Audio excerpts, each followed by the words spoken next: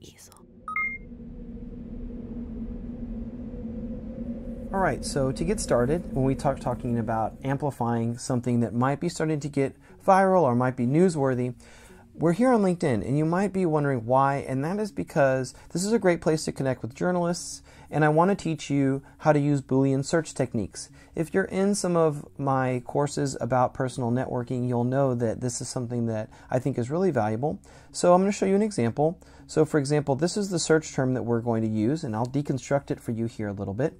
And also, I want you to note that you have a supplementary guide in the study guide that's all about Boolean searching and the Boolean search operators that you can use to be tailoring your searches and become more effective at this stuff. So that's at bit.ly/easelboo, but you can also find that in the study guide. You can find that link. So what you're seeing here is that these parentheses it tells the search engine that I want anything in these parentheses. I want to kind of group them. So for example, journalist or writer or editor. So I'm making the universe bigger by saying that one of the terms I want is a result that has one of these three things in there: journalist or writer or editor. Now the AND operator will shrink the world of search results, and it'll say, but it must also have at least Chronicle or Times or Herald included in the search result as well. So I'll show you what happens when I put this in the people filter up here. All right, so then you're going to see here that a bunch of journalists come up. And of course, because this is LinkedIn, I can filter by location, I can filter by connection level, and I find that to be really helpful. One thing that you should know is that best practices in journalism is that you want to email a journalist who is on the right beat. So whatever is related to the news story that you have or to the viral success that you're seeing, that's the journalist that you want to reach out to. And sometimes if you can get the attention of an editor, they will then say, okay, I will find the right journalist for you. And so just to show you what this looks like after a while when you're using these techniques. So this is what a media list looks like for an area that I'm active in, which is investment crowdfunding. So, I've got all these small business people, editors, people that are basically, into this area, and I've whited out their email addresses just for their privacy. And so this is the way that I manage, different media lists. And so you can sometimes buy these lists, you can buy sales lists, although you should be careful if you're doing that in the EU because data privacy rules are changing there.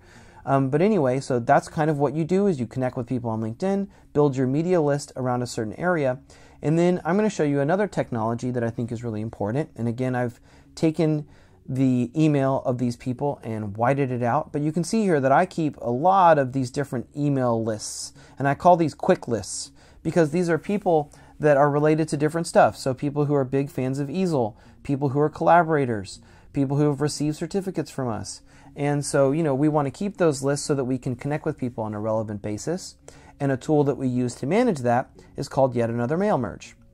So there it is there in my Google add-ons, and you can find a link in the study guide to Yet Another Mail Merge. This is what their page looks like on Google Sheets. And I'll show you what this does. So basically you go to Yet Another Mail Merge, and then you start a mail merge. And there are a couple of features that I think are really neat here, and I'm actually not going to run it because I'm logged out of stuff, and it'll just make it messy. But it's pretty easy to run once you do it. What you have to do is then you go into your Gmail and you create a message like this, and these little brackets here, they correspond with the fields in your spreadsheet. So you see how that says hi first name? Well, then first name, it's going to coordinate whatever this email address is with this name. So for example, it's going to say hi Emily, hi Victor, hi Alvin, right? And you can coordinate multiple fields like this. So it's kind of a way to mass customize, right? Another thing that is a big benefit of using Yet Another Mail Merge is that there are two primary ones. One, you get email tracking, so you can see who's opened what, and you can see if they haven't opened it or if they opened it and they clicked the link or not. Those are all useful to have. And also one thing that you can do is you can schedule mail merges. So if you start a mail merge here, then you can not only set up one that deploys immediately, but one that deploys on a schedule. So for example, if you have a big product announcement, you can schedule that an email will be sent right after the product is launched.